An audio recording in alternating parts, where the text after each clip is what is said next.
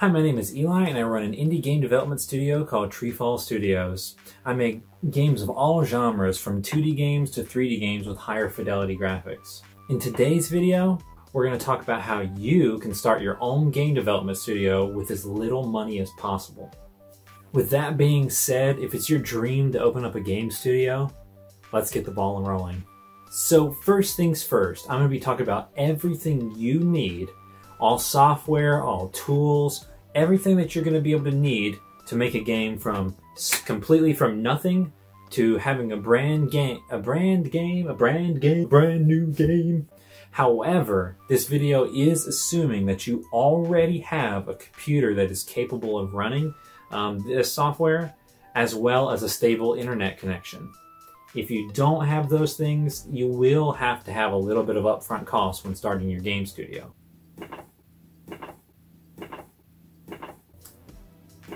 In this video, however, we're going to be talking about everything you need to build a game from scratch all by yourself. We're going to break down game development into different categories: 3D modeling, the game engine, music production, coding, and art. So let's start with 3D modeling. 3D modeling is something that I think anybody can pick up and learn, because I am definitely not a skilled artist. I wasn't born with some crazy art skills. Everything I know that I've done has been a slow journey process of learning how to do it myself. And one of the best programs out there, which is to me up as quality on the industry standard, is a program called Blender. Blender is free and open source, and you can download it completely for free. They recently released the newest edition, which is Blender 2.8. Blender can do anything from low poly, simple models for a smaller simple game, to high poly models, to character creation. It can rig your characters, you can sculpt in it. You can do anything that you need to do for models for game development. So to have stuff in your game, if you're going to be making a 3D game, you're definitely going to be needing a 3D modeling package. My recommendation is to go with Blender. It is the cheapest option, and you can still get very high quality stuff out of it depending on your own skill level. So let's move on to art. So art it encompasses a ton of different stuff. If we're talking about 2D games, we might be talking about 2D sprites. If we're talking about 3D games, it could be anything from concept art, which are 2D images, to textures, which encompass 3D models, to doing the logos and that kind of art. All that stuff you need to have for your game, so you're going to need an art package. This is one of the more expensive areas for game development. So I'm going to give you all of the free options for everything. And I'm going to give you my opinion on what I use, what I pay money for. So the free option for the art program is GIMP. Some people love it, some people hate it, but you can't deny that it is capable.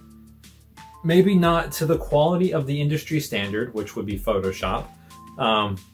It's not to that level, but for a free program developed by a group under an open source type of license, it can do a lot. I have personally used it for a bit. I find it to be a little clunkier than Photoshop. It's not the exact same, like some of the stuff that I like to do. It's not as intuitive to me. I find myself having to Google more tutorials, but that isn't to say that you can't make good work in it. And I have personally seen people that make games, some of my friends and stuff in the industry, that use that, and their stuff is really high quality. So Photoshop is basically the industry standard for when it comes to an art package. There's a whole suite that Adobe does, which is Photoshop, Illustrator, Premiere, which is for videos, but you get all these packages in their Creative Cloud. The problem with Photoshop and Adobe is it is expensive. I might even get a little heated in the video.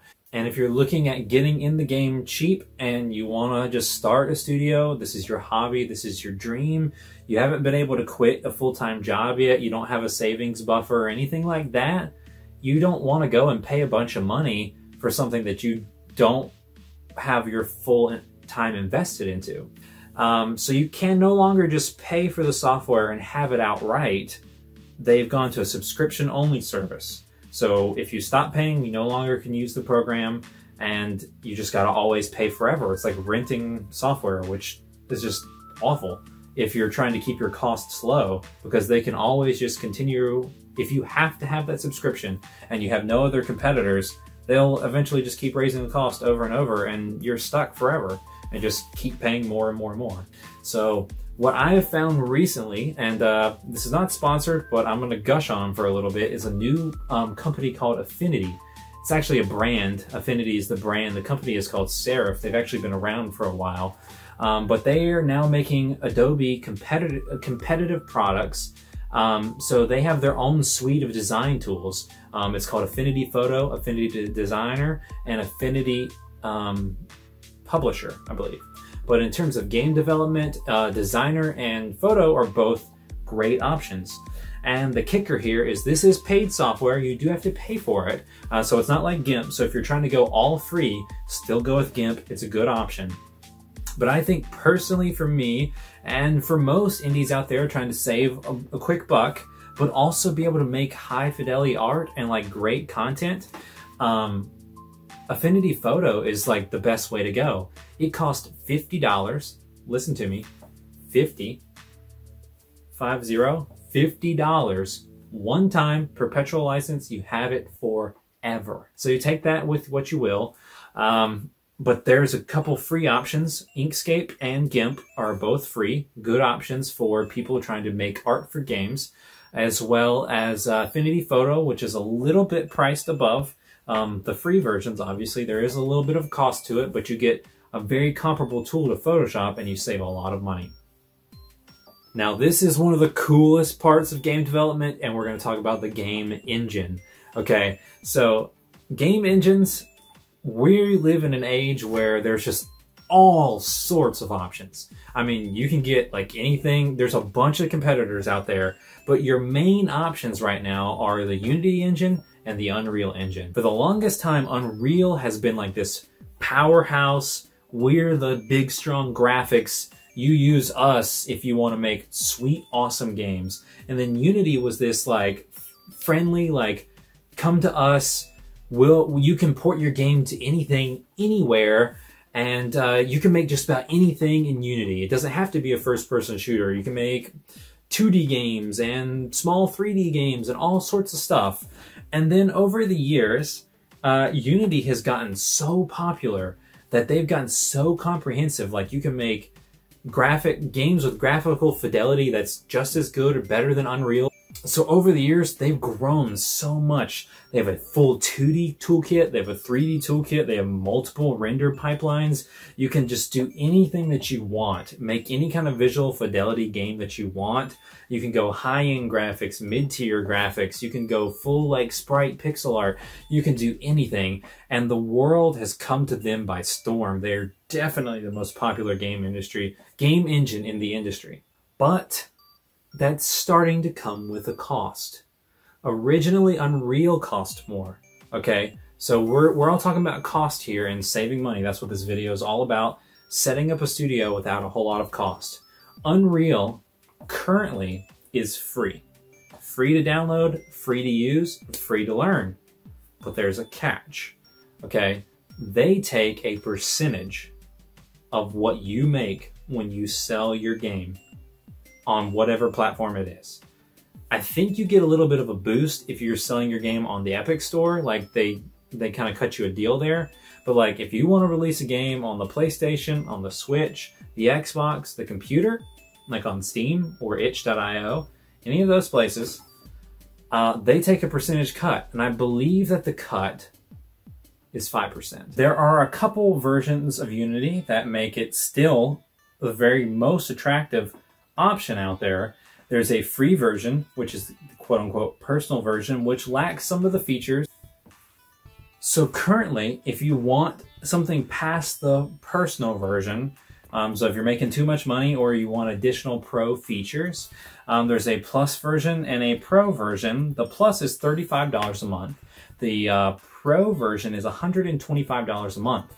Keep in mind, these are per person, like for a seat. So if you have a team of 3, which I do at some points, Like, for every single person to have their own version of Unity, they would each have to pay that per month. They've already announced they're raising their prices January 1st, 2020. So the Plus version is now going from $35 to $40 a month. And the Pro version is going from $125 to $150 a month. So this is going to get developers doing some cost-benefit analysis here. Depending on how much you think your game is going to sell, there's going to be a break-even point where, you know, where originally Unity was cheaper to get in and you had no royalties you had to pay. Unreal was free to get in, and then the royalties on the back end made it more expensive than getting in with Unity per year. Now there's going to be a cost benefit here where Unreal might be cheaper and the better option in some instances, depending on how much money you think you're going to make with your game. Let's say your indie game made $10,000. So let's say that you took one entire year, just 12 months straight, you made a game. And in the first 3 months, you made $10,000. On the Unity side, you had to pay for the engine for 12 months at the new price, starting brand new 2020, $150 a month for your seat. At the end of the year, you would have paid them $1,800. On the other hand, let's say now you use Unreal. Well, they don't take a cut for the first $3,000, so they're only taking a cut on the $7,000.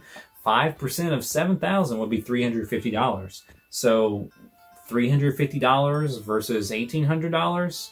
If you're talking about PC development, you're looking at a very different cost situation. So, do you want to make a game in a game engine completely for free? And this is where I'm going to give you a couple extra options. One is called Godot, and the other is called Lumberyard. We'll start with Godot first. It's a completely free open source game engine that can do 2D art and 3D games. 2D games and 3D games. And it's completely for free, and you can export your games to phones, so mobile, or mobile? I watch too much Doctor Who. You can export your games to the PC. So you're limited, I believe, with that engine. If you're looking to do console development like Switch or PlayStation, it might not be your development engine of choice, but if you're just getting started out and you just want to make a PC game, it's a completely free option. One last engine to give you guys some options on how you want to choose to set up your studio and make your games is actually an engine called Lumberyard. So Lumberyard is actually owned and developed by Amazon, and you would think that Amazon makes a lot of money, they probably charge high prices, like what's the deal? Well, they're completely free with one tiny catch. AWS, which is like Amazon Web Services, I believe, if you're going to make an online multiplayer game, and you just pay them for that, for whatever services that you do decide to use. If you're going to make a single player game or like a local multiplayer game, well, you've got a completely free engine that's designed for AAA development. So another huge aspect to your game is actually sound design, and music. You gotta have it, you gotta have music, and it's just part of the whole gameplay experience. So I know for my audience, especially for game developers or aspiring game developers, you might not be musicians. So your best option might be to hire an actual musician to make your music. So the only free, good, comparable option that I can find doing a little research for this video is GarageBand.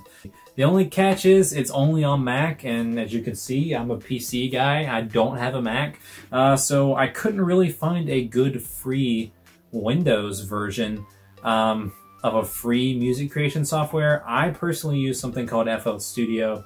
You do have to pay for it, but it's inexpensive in the comparison to the Adobes of the world. So you can get into FL Studio, and this is a whole suite of stuff. You can make whatever kind of music you want, sound effects, background music for games, all that kind of stuff. You can use it to make that kind of stuff, and you can get in for $99, perpetual license, and I believe it comes with lifetime updates, so you just pay it once and then you're set. The $99 one, there are some limitations. That's like the small version. I think you can make music with it and sequence out tracks, but I never owned that one, so I'm not sure if you need the regular edition, which is $199. I know that for the regular edition, you have to buy that in order to record your own audio. So like if you wanted to plug in a mic and record some audio and edit it for like some sound effects, like jumping sound effects or step sound effects or something like that for your character, then you're gonna need the regular version, which is $199. But on the grand scheme of things, you know, that's less than what I have paid for 1 year of Adobe, and you get it forever. And we're gonna talk about coding. This is a strange one. I really almost thought about cutting this out because most of the time these game engines like Godot, Unreal, Unity, all of them, they just have like a scripting editor built into the engine usually, so you can just code right in the engine. Unity used to have a their own scripting editor called MonoDevelop, but since the most recent versions, they phased that out. So you're forced to use something like Microsoft Visual Studio. All of these programs are massive programs: game engines, modeling engines, art packages, music packages. I mean, they're all industries in themselves. So if you're gonna make a game by yourself, you're gonna need to know how to use these things. And there are a ton of free resources on the internet to teach you how to use these things. But it's gonna take some time, dedication, and practice to all of these programs to use them to the best of your ability to make some good content for your fans. As you move up in the industry, yeah, you're gonna wanna pay for a few things. Like I pay for my music production software. I just bought Affinity Photo. I will be buying Affinity Designer. And you know, you pay for a couple other things. Like once you get more advanced, if you're talking about texturing and material editing and stuff like that, there's a lot of stuff out there that you can pay for to really get some crazy looking graphics.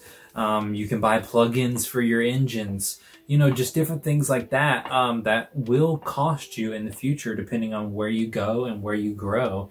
But with all these tools being said, I think that there's a ton of options out there for you to go completely free, make a game, and sell it on the computer, or even on a mobile device, I believe, and just make a little bit of money. Just learn how to get your feet wet in the game industry and just go for your dreams, man.